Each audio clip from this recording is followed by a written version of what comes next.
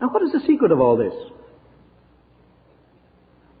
I could give you so many more illustrations and facts, but I don't need to convince you further, I trust. This movement lasted roughly a generation. I think the secret, very simply, the person of the Holy Spirit. There's a verse that puzzled me a great deal. I wonder if it's puzzled you. Not by might, nor by power, but by my Spirit, saith the Lord. Not by might, but don't we deal with a mighty God? Not by power, but don't we have the power of the Holy Spirit? What does that really mean? I discovered that if you go into the Hebrew words, the word might there might be illustrated. Have you ever heard of the German Wehrmacht? M-A-C-H-T. That's the same as the word might. Hitler and his generals organized a superb military machine. It was the might of the German army. Those panzers were like a clenched fist smashing into other nations. It was a superb organization. There's no doubt about it. It took the rest of the world many years to catch up with them. That's the word might.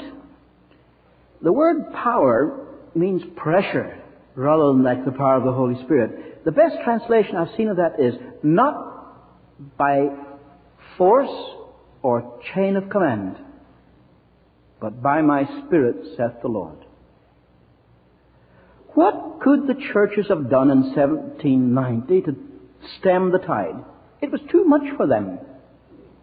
Some things are too much for us. I was conducting a week of meetings in Bishop.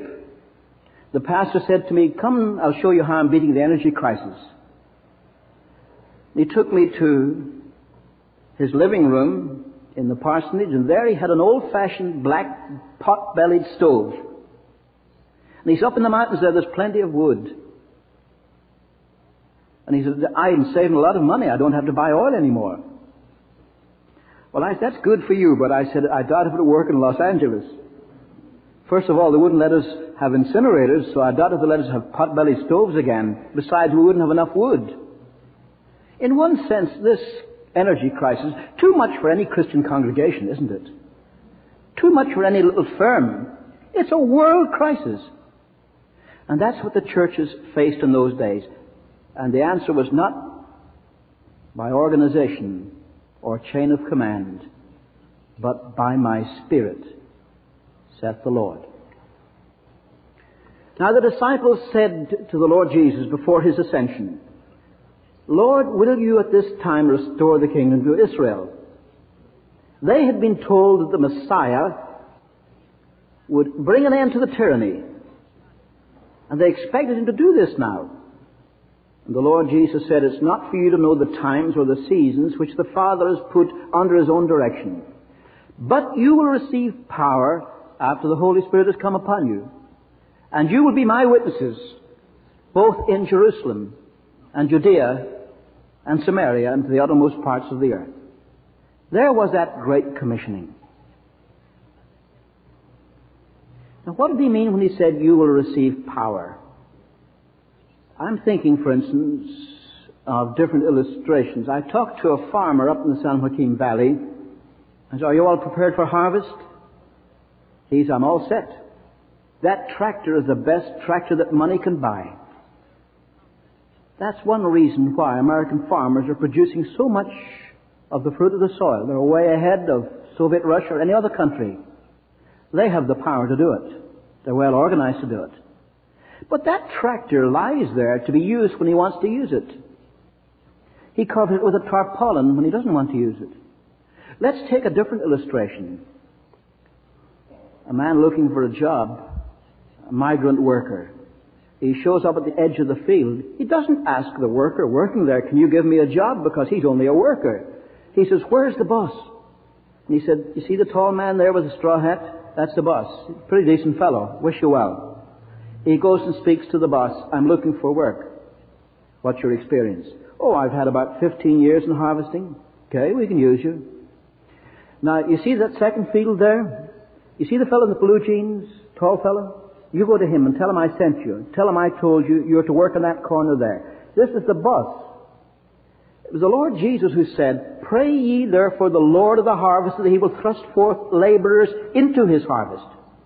Who is the Lord of the harvest? The Lord of the harvest is the Holy Spirit. Who was it that said to the church at Antioch, "Separate unto me Barnabas and Saul for the work unto which I have called them"? It was the Spirit who said this. The Holy Spirit is the Lord of the harvest. I take it many men here have performed military service. You know that in every organization of the military there must be a commanding officer. To paraphrase Harry Truman, the buck stops here. Somebody must be responsible. But the commanding officer doesn't rush around doing everything. He delegates work. He has an adjutant. If you want to see the commanding officer, you go to the adjutant and say, "Captain, I must see the colonel. It's very important." Well, he said, "The colonel just can't see you until 10 o'clock tomorrow, but we'll put your name down. You'll be here at 10 o'clock sharp." Now remember, 10 o'clock sharp. That's the adjutant. On the other hand, if the colonel wants something done, he gives it to his executive officer. He may say, "Major, we have a long hike tomorrow. See the men are all outfitted with heavy footwear, and give them special rations," and so forth. He doesn't rush around doing that himself. He tells his executive to carry it out. Now, may I use this as an analogy, remembering all analogies break down at some point. I use this as an analogy of the Godhead. God the Father is still on the throne. Where's the Lord Jesus Christ? Now that he's accomplished the work of salvation, he is at the right hand of the Father interceding for us. He is our adjutant. When we pray in Jesus' name. But who is the executive of the Godhead? The executive of the Godhead is the Holy Spirit. It's through him that things are carried out. He has unlimited power, yet he will not intrude on anyone's will. He will not make you do what you don't want to do. He'll convict you, he will persuade you, but he won't intrude upon you. So I want you to get that idea of the Holy Spirit being the personal power of the Godhead. Some people think the Holy Spirit is like a power additive. You see signs, to use such and such a power additive, you get better mileage with your gasoline.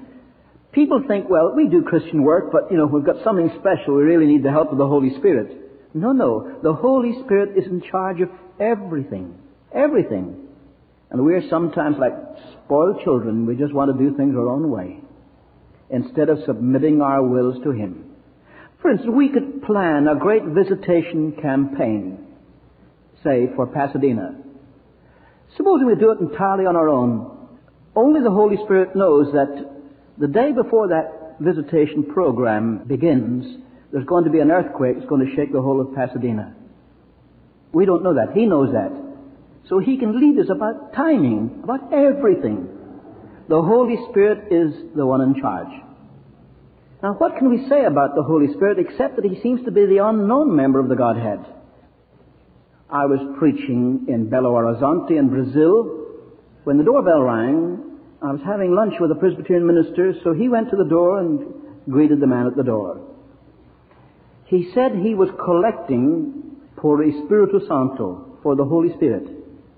To make conversation, my Presbyterian friend said, "Who is the Holy Spirit?" And the Brazilian said, "Don't you know? He's a bird." He used the word passarinho. You remember the American passenger pigeon? He said he's a passarinho. He's a pigeon. Some churches have him carved above the altar, but our padre noticed we didn't have the Holy Spirit in our church, so we're collecting money this Whitsuntide, this Pentecost, to put the Holy Spirit in our church. Now, people smile at that. Yet a Baptist lady in Portland in Oregon said to me once, "How do you distinguish between the Holy Spirit and Santa Claus?" After I got over my astonishment, I said, "Santa Claus is fictitious. The Holy Spirit is the power of God. But he's a personal power." You drive up your car to a gasoline station, you say, "Fill my tank with gas." But the gasoline doesn't care whether you drive north, south, east, west, fast or slow. But the Holy Spirit does care how you behave. Now, he is a spirit. not a thing. How do we know He's not a thing? Not just the influence of God, as the Unitarians would say, or the Jews, or the Jehovah's Witnesses. We know He is a person because Scripture teaches He has intellect, He has will, He has emotion. He can think for Himself. How do we know that? He will teach you all things. He will lead you into all truth. He has will. He said to Paul and Silas not to go into Bithynia. He forbade them. Why? He wanted them to go to Macedonia. Does He have emotion? Grieve not the Holy Spirit. Not only is the Holy Spirit a person who can think for himself, act for himself, feel in himself, but He's a super person. I have a friend in Los Altos in California who has an IQ of 208. Albert Einstein's IQ was 209. My friend Dr. Gerhard Dirks holds 240 patents for IBM computers. Now, what do you think would be the IQ of the Holy Spirit? The figure 1,000, would that do? Well, million? No, infinite. Is there a figure? Yes, there is. You mathematicians know that little figure of 8 lying on its side. The double alpha for infinity. That's His IQ. The Holy Spirit has irresistible will. An Irishman said to me, well, you have to admit I've got a strong will. I said, your wife says you're stubborn. I didn't tell him that his critics said he was pig-headed. Have you got a strong will? Yes. Perhaps it is strong, but strong at the wrong points. Have you ever made up your mind to get up early in the morning to pray? How long did you keep it up? Did you ever make up your mind not to criticize other people unkindly? How long was before your tongue was wagging again? You have a weak will. And you have confused emotions. You love some things you should hate. You dislike some people you should love. But the Holy Spirit has infinite intellect and will and emotion. He is also God. What a way to say it. He is deity. Now this is hard for some people to understand. How do we know He is God?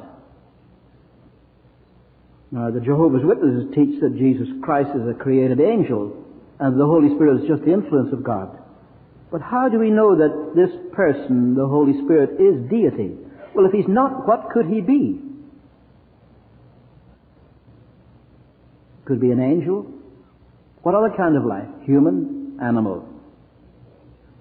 Now we look at what the Scripture says. In what way does God differ from all His creatures?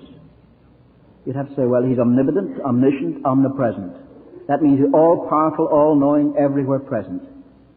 Men are not omnipotent, omniscient, omnipresent. Neither are devils. Neither are angels. Certainly not animals.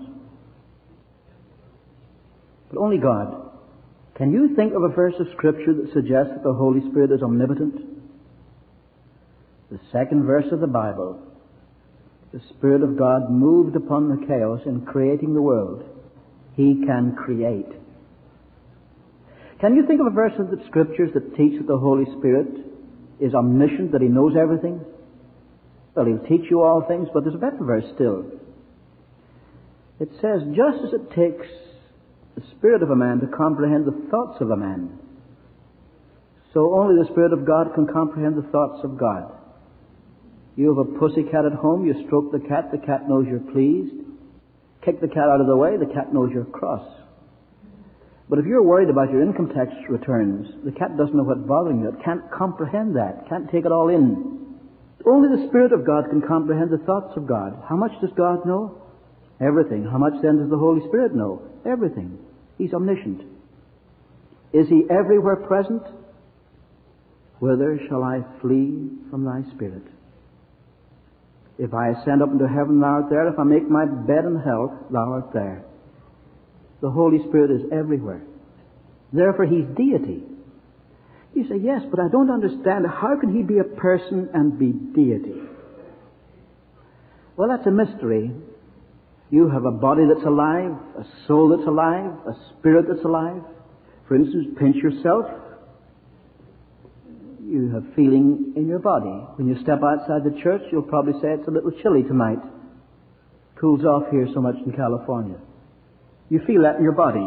But when our flutists were playing, we were stirred by good music in our souls. It's in our soul we feel patriotism, certainly not in our bodies. Otherwise, a big fat man would be more patriotic than a little thin man. And in our spirits, we have conviction too. We worship God in spirit. You know, I meet all sorts of people. I had a pastor once who thought that it added to the spirit of the meeting to dim the lights and raise them again, you know. He would dim them and so forth. That's not spiritual, that's psychic. I don't object to it, but it's not spiritual, it's psychic. Maybe it saves distraction. You don't see the person directly in front of you. But you have a spirit. The Holy Spirit bears witness with your spirit that you're a child of God. How did you arrange to be body, soul, and spirit? Well, you didn't arrange it, but you are. Now, in the same way, we add up all the Bible says about the Father, we find He's the eternal Father. We add up all the Bible says about the Son, we find He's the eternal Son. We add up all the Bible says about the Spirit, we find He's the eternal Spirit. One God, but revealed to us as Father, Son, and Spirit. It's a mystery, but it's true. Is there any good analogy of this? I'm afraid not. One lady came to me recently, she said, I'll give you a good illustration. An egg. I said, I beg your pardon? She said, I said an egg. She said, an egg has a shell and a white and a yolk. But I said, there's no oneness there. The shell is made of calcium, the white is made of albumin, the yolk's made of fat. Those are three things wrapped together. Whereas we believe Father, Son, and Holy Spirit are of one essence. A Baptist pastor in Tempe in Arizona said to me, I'll give you a good illustration. I am father to my family, pastor to my congregation, and a citizen of the state of Arizona. I said, well, keep your functions straight. You kiss your family goodbye, but you shake hands with the congregation at the door, and you go into a polling booth and you vote in the elections. But I said, that's one man acting in three ways. That's not God. Jesus wasn't the Father dressed up for a certain role. There's no real analogy. But the truth's been revealed to us. You'll find God's footprints in creation. Friends, everything that happens is future, present, and past. All three form time. I could give so many illustrations like that. Now, why do I mention this? The whole secret of revival is the Holy Spirit. He's the only one that can do it. It doesn't mean we can't do anything. We can pray. And trusting Him, we can preach the Word powerfully. We can witness by our daily living.